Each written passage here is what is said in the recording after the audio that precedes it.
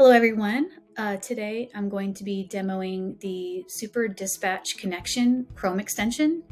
This extension will help CRM users move their orders from their CRM into Super Dispatch with a single click of a button.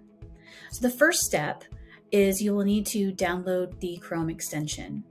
So in Google, go ahead and search for Super Dispatch Connection and it will pull up one of the results will be the web store. So when you click here, you'll open the web store. In my case, I've already downloaded the extension. For you, this button will say Add to Chrome. So click on that button, add it to Chrome, and you can go ahead and click out of this tab. So in this case, my CRM of choice is Message.Plane. So I have now opened a test order in Message.Plane right here. This is my test order with all of the required information filled out. As you can see at the top of Message.Plane, you'll see a Post to Super Load Board button. When you click here, you should get a message that says the order has been posted to Super Load Board, as well as a link to the order in the TMS itself. If the order did not post successfully, you'll get another message that indicates which fields that you need to make changes to in order to post this correctly. So in this case, I want to go ahead and open the TMS. So I'm going to click on this link, which is now opening Shipper TMS, and you can see this order has been successfully posted to Super Load Board. So I'm going to go back to Message.Plane. And I'm going to also show you that you have the ability to unpost an order. So in this case, if I click here from Unpost, you'll get a similar message here. And now this order has been removed from the load board. It still exists in Shipper TMS though.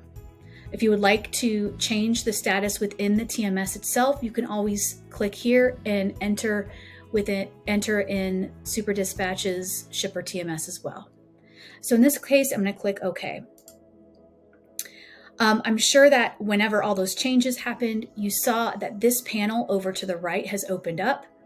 This shows you status and really critical information about your loads in real time within the CRM itself. So this is handy because users of the CRM don't have to necessarily jump over to a TMS to see where their load is at.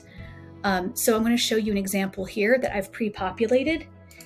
In this example, I have, as a shipper, I have found a carrier that would like to take the load.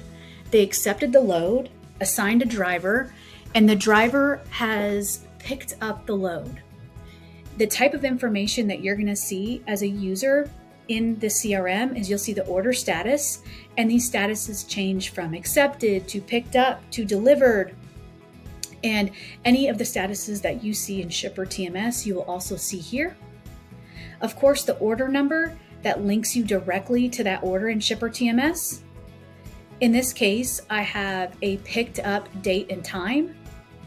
I also happen to have a delivery ETA. This particular driver has sent an ETA to the carrier that has been passed on to you, so you can see what their new ETA is.